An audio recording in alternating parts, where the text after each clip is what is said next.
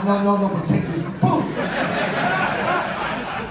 In that fight, I told my guy, Ollie Dunlap, who had the deepest voice, I said, Ollie, listen to me, before the fight. I said, yell 30 seconds before the bell rings. And win that point, because the judges see what the judges see. So if they see that flurry, it may not hurt Hagler, but it hurt you.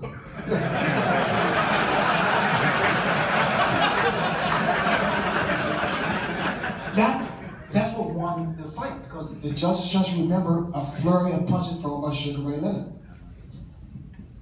I knew that I was going to win that fight.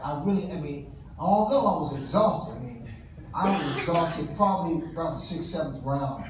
And all I relied upon was being able to outmaneuver him and make him mad, drive him crazy. I did this kind of stuff. It was kind of low, but it was cute. But I beat guys. I couldn't beat Tommy Hearns physically. I couldn't beat Durant physically. I couldn't beat Marvin Hagler physically. I beat them with this and with speed. And, that's one of my favorite fights and my most